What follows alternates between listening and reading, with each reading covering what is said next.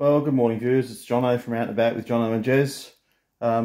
Just playing around in the kitchen. I've just been to Cleaver & Co, a local butcher, just to get some meat for the weekend. I've got guests coming over, so just thought I'd give you a run through, show you what I've got.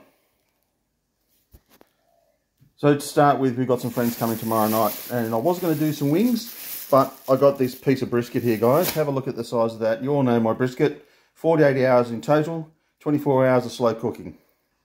Then on Saturday, it's the father-in-law's birthday, and his favourite thing is lamb shanks. So I couldn't go past these bad boys. So we'll do slow cooked lamb shanks.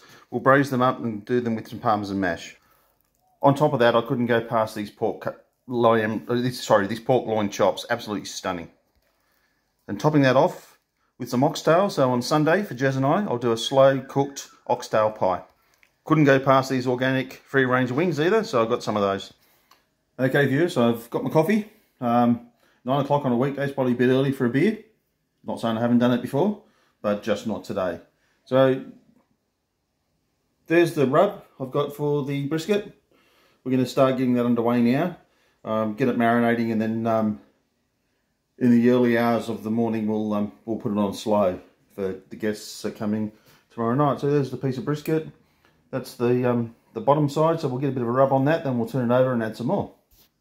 So a nice amount of rub on the bottom, and we'll turn it over, add some to the top. So there it is there, viewers. It's got a really nice rub on top of it. And now we're going to get the secret ingredient that I do my brisket in. So bear with me while I go and grab that. Coffee's going down a treat. Be back in a sec. Righto, viewers. There's the secret ingredient. Brookvale Union alcoholic ginger beer. You can use just normal ginger beer. It works just as good.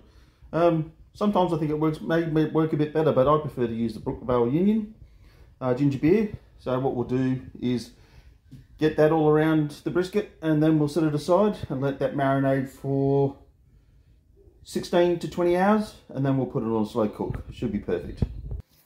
So there it is, viewers. It's just going to marinate now with that rub and the ginger beer, as I said, for quite a number of hours. We'll pop that on tonight, and we'll cook that for 24 to 26 hours on a very low heat.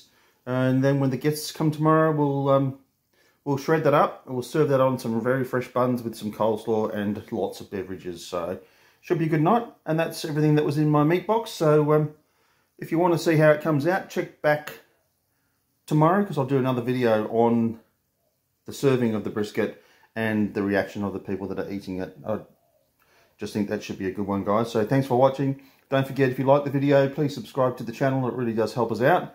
And I'll catch you in the next one. Thank you.